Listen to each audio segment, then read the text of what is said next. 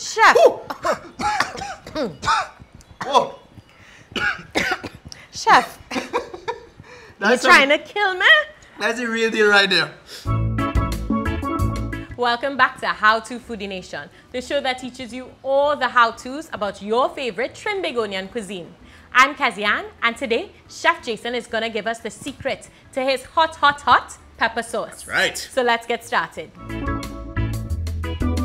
Hi, Kez. Of course, pepper sauce. Pepper sauce. You're not a Trini unless you put some good pepper sauce on your food. You know, eating doubles with it, Chinese food, curry, Creole food, you name it. Anything. It's like our #1 condiment. Yes, yes, yes. I think pepper sauce, ketchup, mustard, all those are great things that we love. For me, it's pepper sauce, pepper sauce, pepper sauce. Yeah, but you are South girl, so you just like it hot on your I like coal. it hot.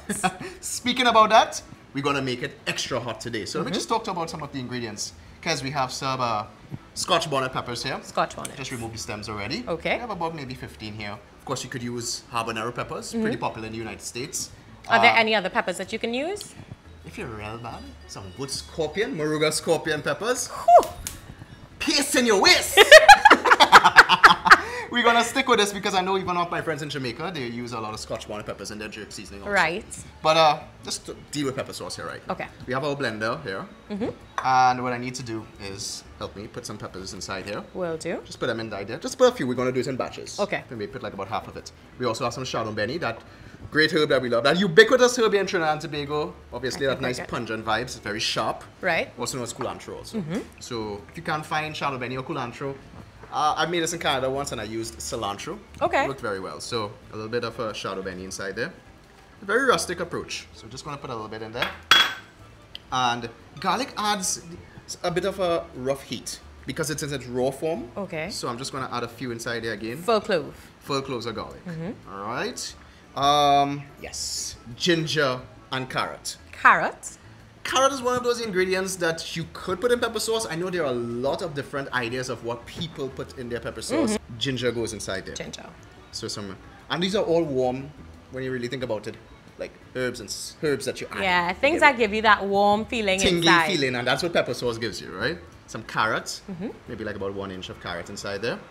And the carrot also adds a bit of character. You can see the little studs of the carrot pieces inside there. Okay. Very nice. Lime. Of course, when making good pepper sauce, people say, well, I like lime pepper sauce. I like the acidity inside of it because it's that twang, that...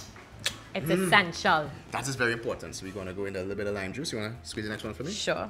And this is the acidity. And all of this acts as great preservation liquid for the pepper sauce. So you get, there's, when you do lime pepper sauce, it's a great quantity of limes go inside there. People use maybe even lemons inside there also. Yeah? Yeah, by all means.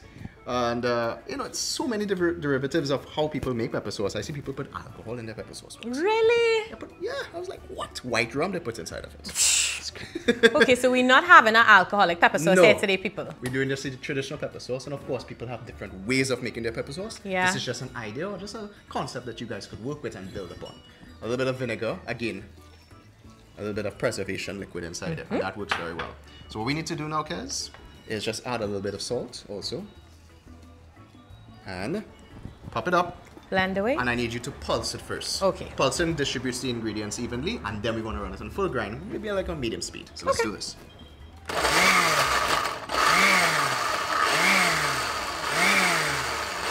Full speed. Okay.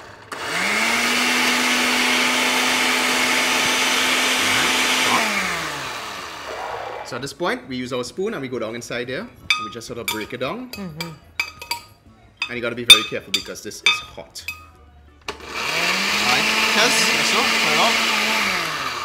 So we're going to put the rest of the ingredients inside. Okie dokie. More peppers. More peppers. Chef, I smell it. I smell it. I taste it even. If you have any sinus or anything like that, Clay. nasal problems, you're good to go. Make this pepper sauce. The rest of the ginger inside there and the garlic. And then we're going to put it back on. Sure. And we're going to blend it again. Let's do this.